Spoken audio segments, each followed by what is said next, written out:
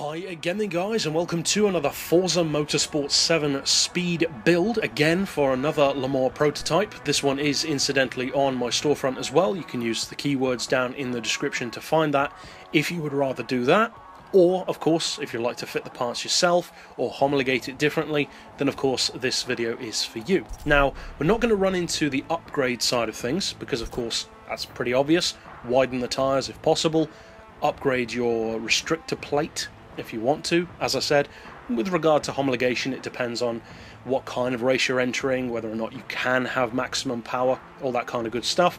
As far as performance, well, as you can see, it's pretty rapid, that's for sure. This has always been one of the fastest prototypes in the Forza games. It's up there with the Porsche 962.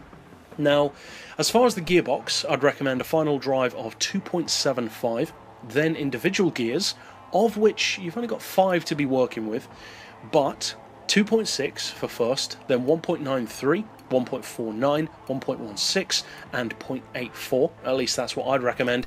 As far as alignment, I do have 1 degree of camber front and rear. You don't have to have that though. If you want better grip in a straight line, you could go just fully down to 0, or default in other words. I've gone for neutral toe, 4 degrees of caster. Anti-roll I've rounded off to 17 and 12. The springs we've got stock as far as the stiffness goes, and the lowest ride height. Now of course, as with all prototypes, you can improve the top speed by raising the front ride height, but I wouldn't really recommend that unless you're just going to use it on a drag strip, because it really adversely affects the handling. So it depends what you want. As far as dampers, we've got those on 7 and 5 respectively. Aero, of course, you want set as low as possible front and rear to get the highest top speed, but again, it will depend what track you plan to use it for. Now, I get people asking quite often on my speed tunes, are these just for straight line performance, or do they have some circuit use as well? The answer is yes, they do, because I use all of these as my circuit tunes. So all you need to do to have it around a track is put the downforce higher. It really is as simple as that. I like my tunes to be as multi-purpose as physically possible. So that's the answer to that. Now, with that being said, my driving style won't be the same as everyone else's, so I can't guarantee the results you'll have, but for me it works just fine.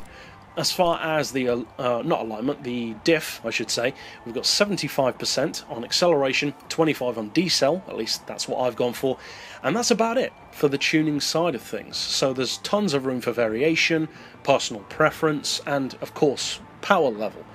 So all that remains, obviously, is to take it out on a high-speed circuit to see if it can hit that quoted speed. Now, for those who perhaps will be wondering about this tune, it's not just a straight line machine in terms of high speed either. You can of course use it to great effect here at the Le Mans, although it does take a bit longer to get up to that speed of around 260 than the Porsche does. For sheer acceleration as well, the 962 is a better car, but of course for handling it's not quite as good. However, I recently used this exact car with this exact tune, even with the lowest downforce, around the Indy Oval, on, I think it was a 20-minute endurance race against unbeatable AI. Unbeatable, of course, being a very relative term. And it annihilated them easily. I won by thousands upon thousands of feet without any difficulty at all. Now, of course, the handling isn't perfect on that track because you've got a little bit of understeer there, but overall, the car is overwhelmingly quick compared to most prototypes, especially top end, because most of them tend to get to around 200, 220 quite quickly, but then they peter out about there, whereas the Sauber and the Porsche in particular just go way beyond that. Overall then, if you do decide to use this tune, or any of my other tunes on the storefront or here on YouTube, I hope you have a lot of fun with them and win races with them as well. So if you'd like to see more tunes like this, you can click through at the end of this video, but for now, as always, thanks for watching.